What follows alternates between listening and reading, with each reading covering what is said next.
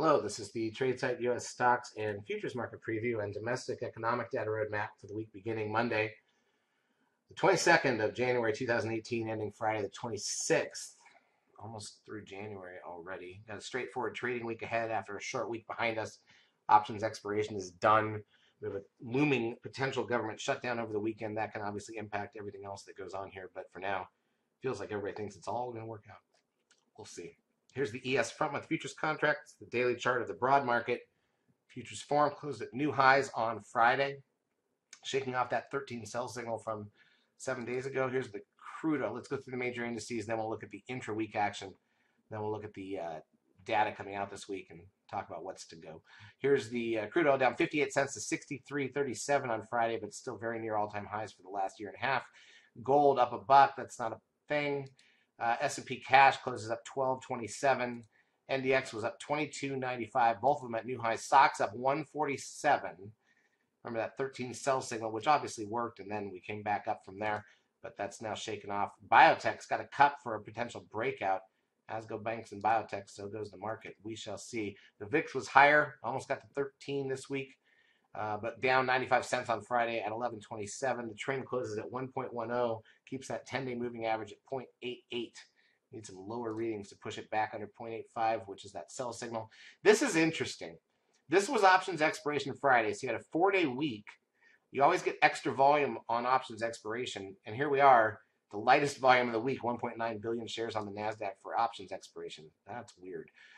NASDAQ advanced decline ratio plus 1144.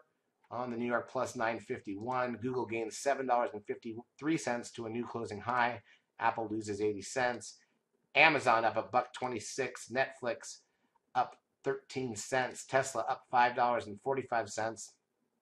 Not new highs, but new highs for the last couple of months. TLT, the 20-year bond ETF, is down 65 cents, and Goldman Sachs gains 5.15.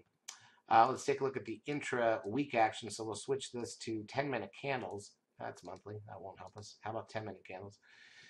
So there it is. Remember, there was a holiday. So you got a little gap up from Friday to Tuesday. Pushed higher for about 10 minutes, then or for about 20 minutes, then rolled over, filled the gap, went lower. We're actually down for the week. Tuesday was exciting. Made it look like some stuff was going to happen. Some concerns about the government shutdown. Wednesday, for options unraveling, it was a boring start. We gapped up, came back a bit, and then in the afternoon rallied. So that's your options unravel. Then Thursday, not much, and we're flat. Friday, a little gap up that basically, yeah, it did fill. And then, again, flat. We almost have a 13. Let me see if I go to, yeah, I got 13 sell signal right at the close on Friday. So Thursday and Friday were dead once the options unraveled. Tuesday made the week start out exciting, and then nothing happened. Here's the NQs. Doesn't look much different. Excuse me.